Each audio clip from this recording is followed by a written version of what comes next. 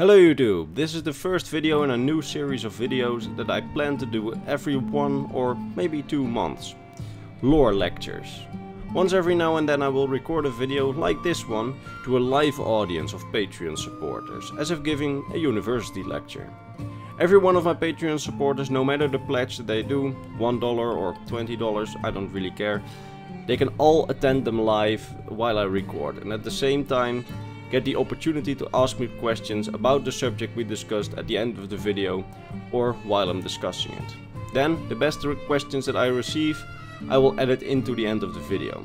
Now, the lecture you're about to watch is a tryout for this concept, so I took a concept and a subject that I was pretty familiar with. But in the future I plan to do way more diverse stuff. And that said, let me know what you think of this concept, this lecture concept. I personally like this concept for once in a while. So, without much further ado, let's kick off with this lecture.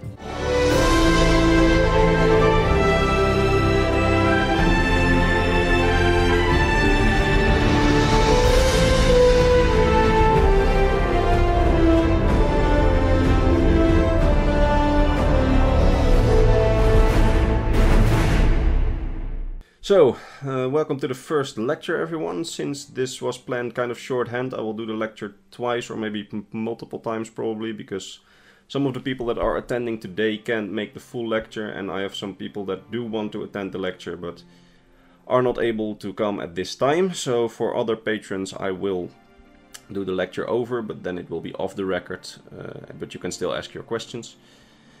As you know, that this first little lecture is basically a tryout. Future lectures might be longer or might even be shorter, but then in a series. But for this time I've chosen a small standalone subject with potentially a second or even third part to it. But I wanted to test out the format of these lectures first before I went into very big plans. As those patrons who are attending this have been informed, this lecture is being recorded and your questions too will be recorded, and either I will cut them out of the final video or keep them in if they're relevant and you consent to having them into the video. You will be muted during the lecture, and afterwards you will get the opportunity to ask me questions about the subject we have discussed today. Or if you have pressing questions, you can send me a message on Discord and I will unmute you when there's time for questions. So, today's topic, with the Elder Scrolls Blades being around the corner and it, well, playing in the direct aftermath of the Great War, I thought it would be nice to see what we can expect in terms of Tamriel's situation right after the Great War, so directly in the aftermath of the Great War. In this lecture I will be focusing on the Empire in this, as, well, in a potential second lecture I will analyze the situation in both the Dominion and Hammerfell. But why only the Empire now? Simply because for the Empire, the aftermath has been the most interesting, and because we simply know the most about the Empire in the aftermath of the Great War and what happened and what the effects were. I will not be speculating too much about the story of Elder Scrolls Blades, because I don't really think it will be a very story-heavy game. And in this lecture I will instead focus on the wide situation across partly Tamriel, but mostly in the Empire at the time of the year 175-176 of the 4th era. Now, if you take a look at the map that I provided you before the lecture, I will put it on the screen for our friends on YouTube that watch this recorded lecture. You can see that in the year 175, where we are now in this map, I'm sorry I need to take the map myself, that basically the southern lands of the Empire, how much damage has been done to the countryside. Basically the extent of the damages in these lands are all speculation by me, but I think that the damages that I have added to this map are basically solid speculation, because we have quite contradicting sources on some parts of the Great War. The main parts of the Great War are pretty clear to us, and they are made also pretty clear to us in the book The Great War, which outlines the general things that happened. However, some smaller stories within the Great War are told to us in dialogue and they seem to contradict, and that's why I made in this map some very weird choices. As some of you might see, for example, the little part next to Bruma, which is basically very much inland and still has minor damage. And so yeah, according to some, the maximum extent the Dominion actually conquered Cyrodiil was only maximum the Imperial city and only surrounding it, and not going any more north in terms of conquest. However, this can be disputed since we also know that the Dominion was able to attack Cloud Ruler Temple, which is basically in the direct proximity of Bruma, hence the color next to Bruma. However, we also know that they did not conquer Bruma, so I personally think that the army that attacked Cloud Ruler Temple was most likely not the main army, but a separate source army sent by Narafin into Imperial territory with just the intention to sack the headquarters of the Blades, which was Cloud Ruler Temple. So, the exact intention of this attack can only be speculated on, but assuming that this was just a raiding army and not an army bound for conquest, we can also assume that more raiding armies like this one were sent into the rest of Cyrodiil to raid villages that were lightly protected at the border of what was conquered. So hence the drawing I made with the minor damages. Those are basically damages done by raiding armies. I speculate. This is pure speculation on my side as we don't know the exact movements of the armies.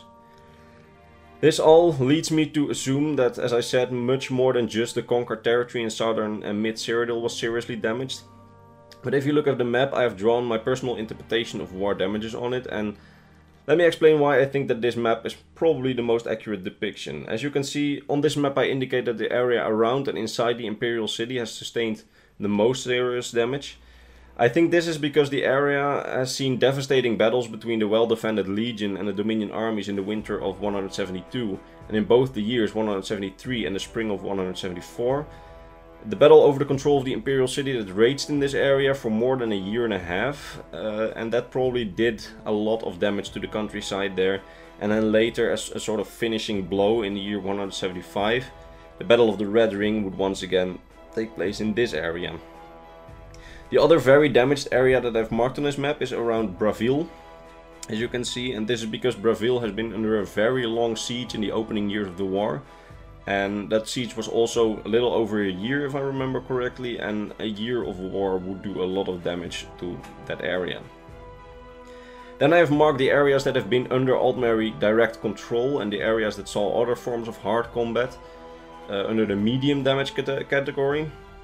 These areas have sustained damage, however, since the most parts of these conquests happened very early in the Great War and happened rather quickly, I do not think that a lot of damage has been done to this area. Well, yes, a lot of damage has been done, but not to the extent of the area around the Imperial City and around Bravil. I mean, in these areas probably the most damage were military damage in terms of overrun forts, broken equipment, etc. However, I do not think that the damage to the countryside itself will have been nearly as great as the damage suffered around the Imperial City, which saw basically 2 years of full heavy combat. Now, I've also marked the areas around the conquered areas as lightly minor damaged. We know no major offensives went into this area, but I can imagine minor skirmishes taking place here, as I said before, in terms of raiding parties that went a bit inland to just raid villages or, for example, attack Cloud Ruler Temple. Now, with these damage indicators, I try to think not only about military damage, but also about economic and morale damage, and of course loss of population. The Imperial City by far lost the most of their population, while a city like Leawin, which was quickly overrun and occupied in the beginning of the war, would have suffered less in population losses. I mean, they would have lost some, I must assume, but not nearly as much as the Imperial City, which saw a full sack. So, I think that if you take this map as an indicator of overall damage to the area, with all types of damage included, it gives a good overview of the Empire State directly after the Great War. But damage to the country isn't the only type of damage the Empire suffered during the Great War. The Empire had lost about 50 to 70%, and some people even claim 80% of its legionnaires. We don't know the exact numbers, but we do know that some legions were completely eradicated. And that, well, the other legions the Empire had left were all in Cyrodiil, and there were no reinforcements left, as all remaining troops were in Cyrodiil according to the book The Great War, which is our main source for Great War information and is a pretty accurate depiction and pretty neutral depiction to a certain extent of the Great War. Although you could say that it's from an Imperial perspective, but most people argue that it can be taken as fact, the book. And of those remaining legions that were remaining in Cyrodiil, not only one legion had left more than half its men for duty, left fit for duty. So the assumption that the Empire had lost at least 60 to even maybe 70% of its forces after the war isn't too weird of an assumption to make. Whether all these soldiers were dead or were just heavily wounded is another question entirely. We don't have data on it. We only know that they didn't have the fighting force left. And if you take heavily wounded soldiers that can't fight anymore but are still alive, also as lost soldiers, then I think you can, well, very much assume that they lost at least 60 to 70% of their active fighting force. The Empire had also been completely economically drained during the war. We know that Skyrim and High Rock, while they saw no direct combat, were drained of economic assets and men to be able to sustain the fight in Cyrodiil and Hammerfell during the war. Because the war there really required all of the Empire to fight on those fronts. So men were pulled from High Rock and Skyrim, and also their economic assets were largely pulled, most likely, to be able to finance the war in the south. Both Skyrim and High Rock must have been at a, well, pretty much economic low at the end of the Great War, and Cyrodiil's economy was, well, nearly destroyed, save for maybe the northern cities, depending on the extent to how much they've been raided, how much combat they've seen in general, and to what extent they are still capable of trading during the war. But I personally think that they have also basically been in a sort of frozen economic state during the war. After the war ended, the terms of the White Gold Concordat came on top of all the damages we've seen so far. The Empire lost one of its most valuable allies, the Blades organization, which was now outlawed and hunted down by Thalmor operatives across Tamriel. The worship of Talos was banned, and the loss of Hammerfell as a province after Hammerfell rejected the terms of the White Gold Concordat. I must say that I think that the loss of Hammerfell was ultimately very favorable for the Empire, but well, I will get to that in a second. I will explain my reasoning for that later. A lot of people really compare the Concordat that was ultimately signed to the ultimatum that was proposed to the Emperor at the beginning of the war, and while its major terms are similar-ish, they are also very different, those two little treaties, as in the first ultimatum that the Dominion demanded of the Empire before the war, they demanded large sums of money from the Empire, and this was completely absent from the White Gold Concordat as far as we know. In the White Gold Concordat, the Empire most likely received large sums of money from the Dominion in war reparations. I really recommend watching my video on the White Gold Concordat for this. However, we do have strong indications and a theoretical basis to conclude that the Empire received money from the Dominion in war reparations. And not a little bit, no, a lot of money we're talking about here. This money would have played a key factor in the quick restoration of the Empire that we have seen in the years after the Great War. And as we know from dialogue in Skyrim, even the Jarls from Skyrim, who hadn't seen any combat, received generous amounts of gold after the Concordat was signed to rebuild their economies and keep their people fed in basically an internal market that has been, well, essentially frozen during the war. So, well, where did that money come from? Most likely from war reparations, as the Empire would have no chests of gold left to give to their Jarls after the war, unless they received it from someone. These war reparations were probably not only sent to Skyrim, but also sent to the kings of High Rock to make sure their economies were going in. And I mean, when you lose a lot of population and trade and productivity, and basically your security has been on an all-time low for several years, a huge injection of gold spent in a clever way can get you very far in things, getting things back on track. And I saw that Rakerin had a question. So, I was really thinking about the sort of economic destruction of the Empire at the hands of the Thalmor, and it seems like there's kind of no hope for recovery, especially seeing a lot of damage being done in the heartland of Cyrodiil. It's really common strategy, at least historically in our world, for farmland to be burned and topsoil to be removed, so that way you can't grow food. You can't grow food, you can't have any more babies. can't have any more babies, no more soldiers. And as you said, even receiving payment from the Thalmor, it seems like it's going to be a real tough fight, and they're going to need something short of a sort of Numidium style miracle to really even think of winning this sort of long scale political conflict that they're in. Well, while you didn't really ask a direct question, I see it as a comment. Well, basically, my question is there hope? It seems that in the grand strategy of their political situation, it doesn't seem like they're really winning on any front. So, is there hope for the Empire? What would it take to see them sort of bring them back to the state we see them in towards the end of the Third Era? Well, bringing the Empire back to what it was during the end of the Third Era, I don't really think is possible at this point. But to elaborate a little bit on what you said, the Empire basically, yes, probably a lot of farmland was burned in Cyrodiil at least, and probably also Hammerfell, but that's no longer part of the Empire as we know. And I will comment a little bit on that as well.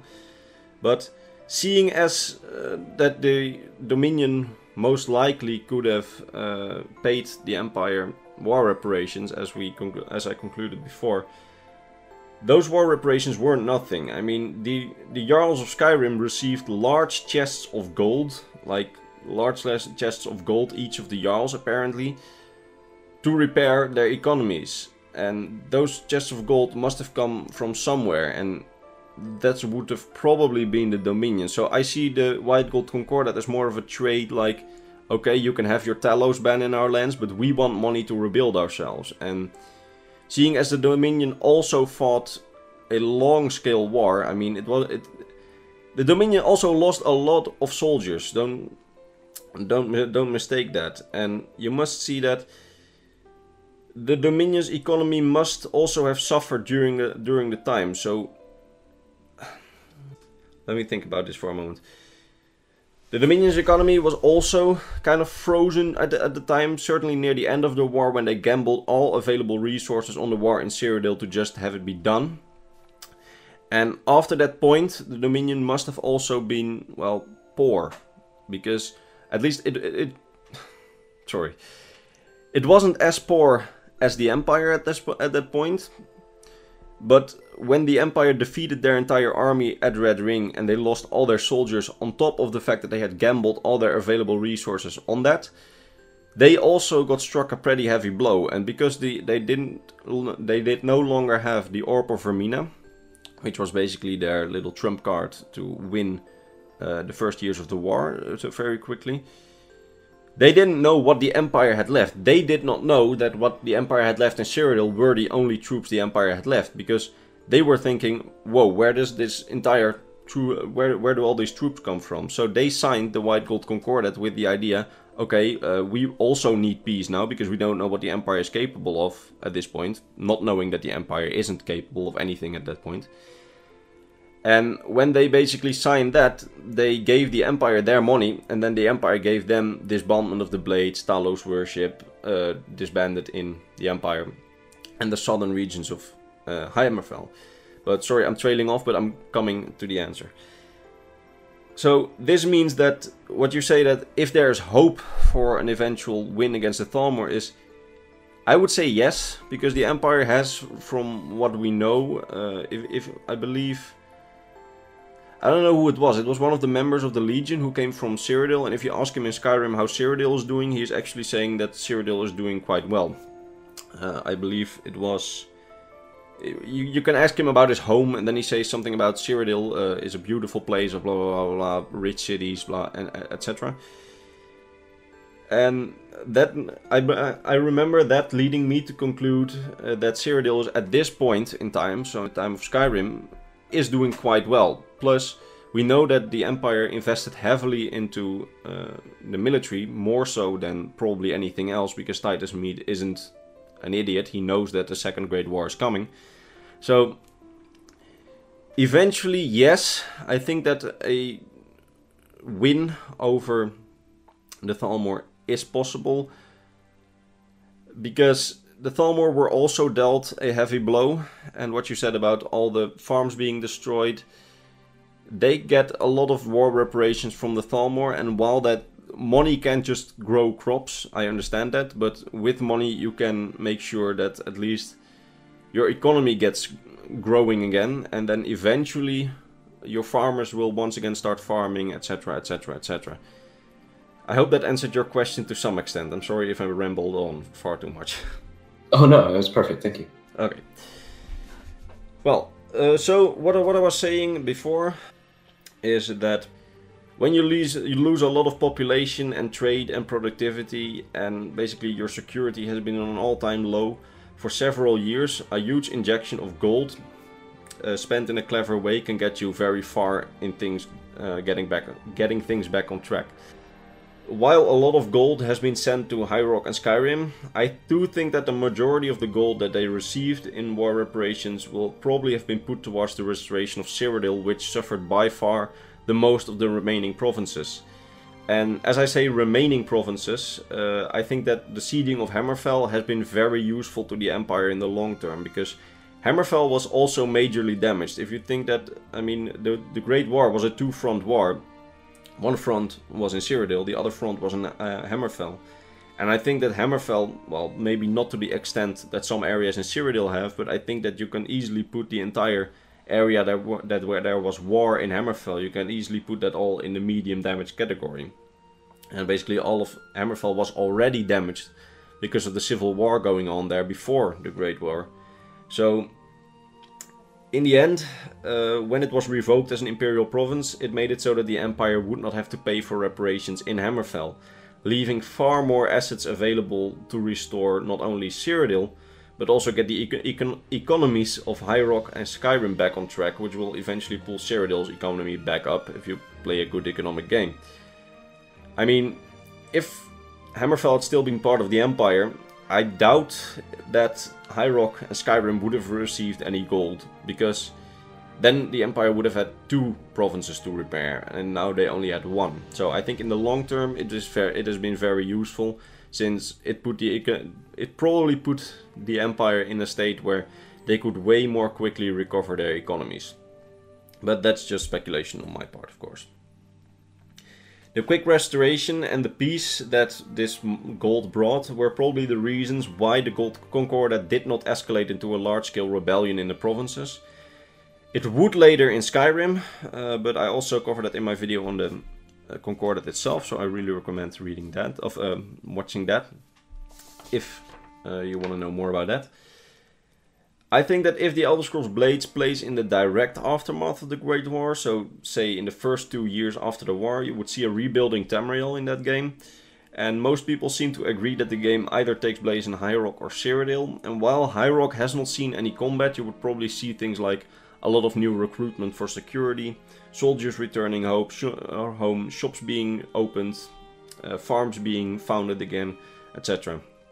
If it takes place in Cyrodiil, I think we might see large-scale poverty in some places because of all the destruction, but also rebuilding action, so renewed investment in security, but also defenses, housing for those that lost their homes in the war, renewed investment in farms.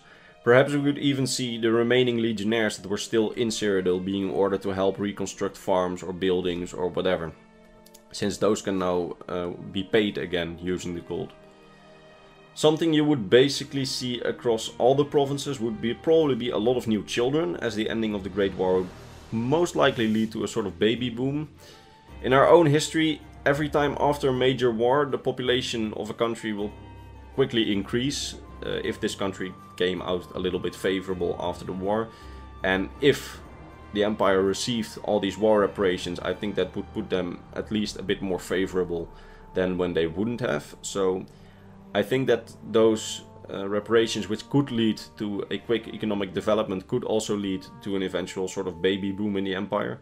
I mean, in our own history, every time you see a major war happening and the major war stops, then you will see the population quickly increase. The most apparent example of this is, of course, the baby boom in Europe after World War II. I think that this will also happen in the Empire after the war, as the new economic prosperity that the treaty could cause, if the money is well used, would have created very favorable conditions for such a baby boom. While I do not think that the Elder Scrolls Blades will be very lore heavy, I think that, well, what I just said is a relatively likely speculation of what the situation would be in the 2 years or so after the war. But if we think in the long term, so in the next 10 years after the war, we would see most likely more public anger and, well, as the feeling of yay, we have peace will probably be replaced by a shame of almost losing the war and losing the worship of Talos, because even in Cyrodiil they couldn't possibly be happy. I mean, especially in Skyrim, since the Markarth incident, the Thalmor can now freely roam Skyrim, and the ban of Talos is strictly enforced in Skyrim.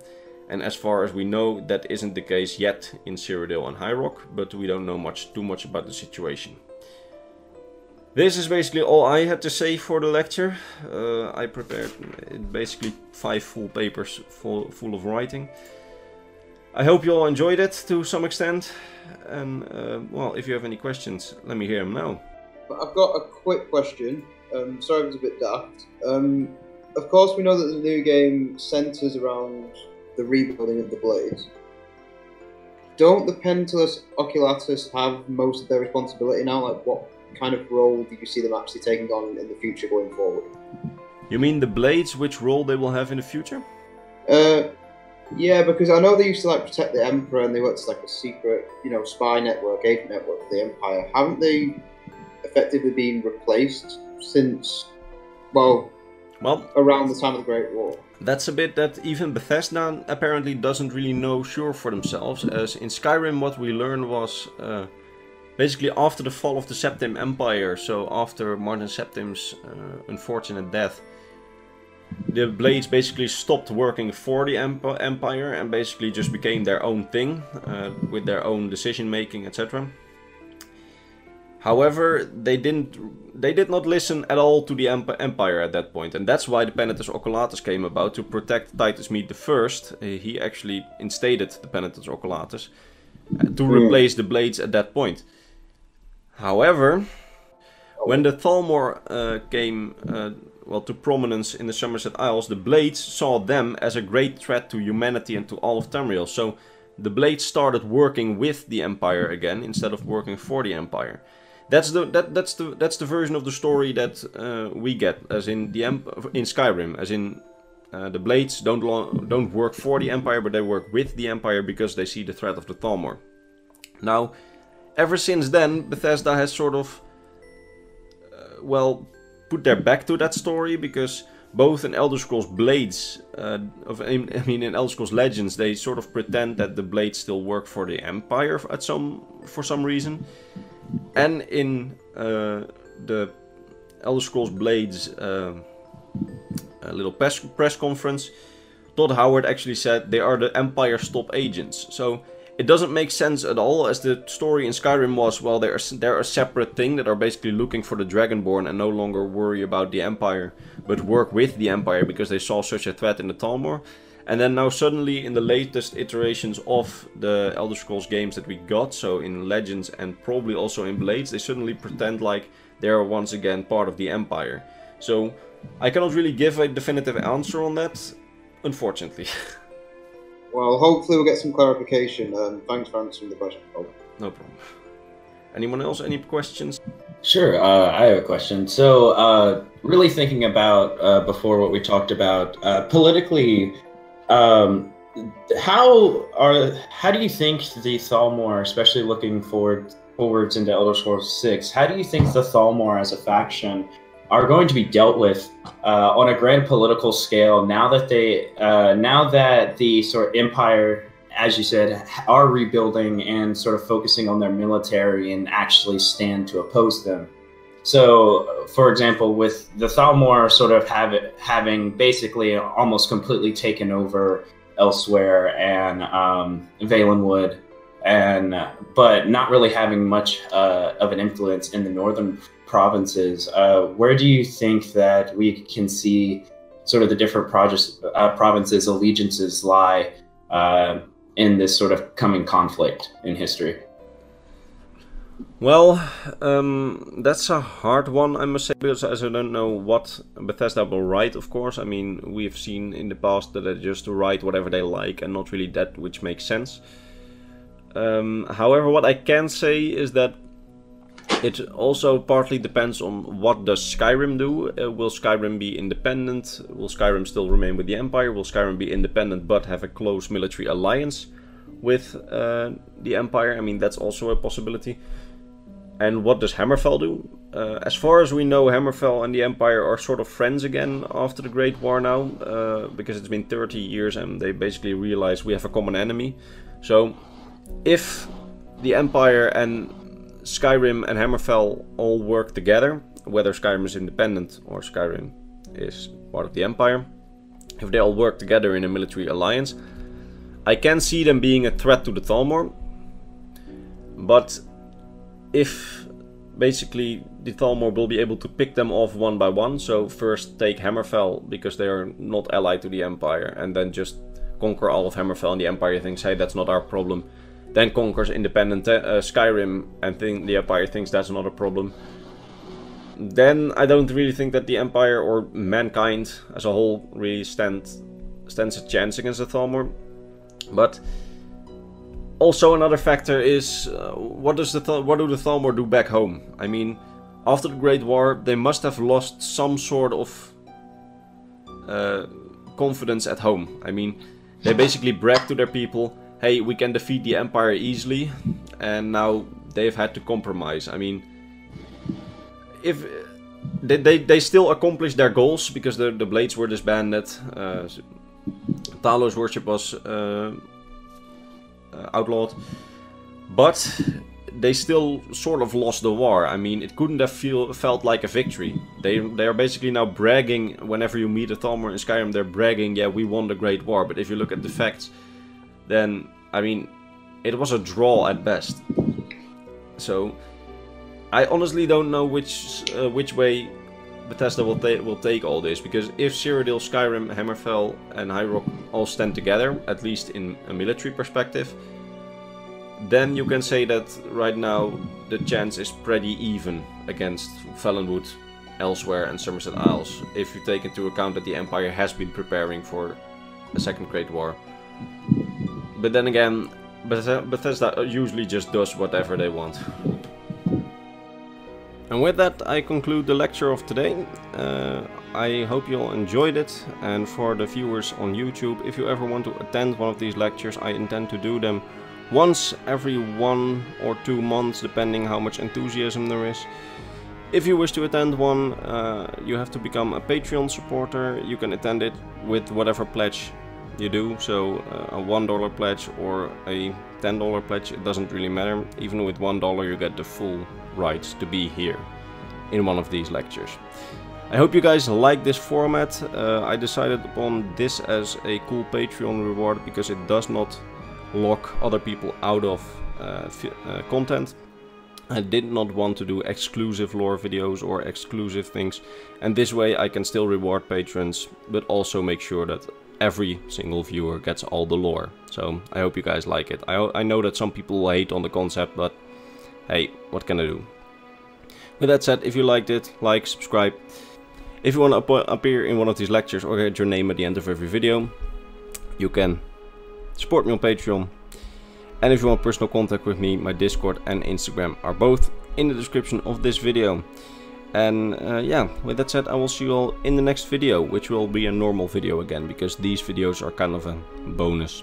The lecture videos will only be once, or maybe once every 2 months. So, see you later.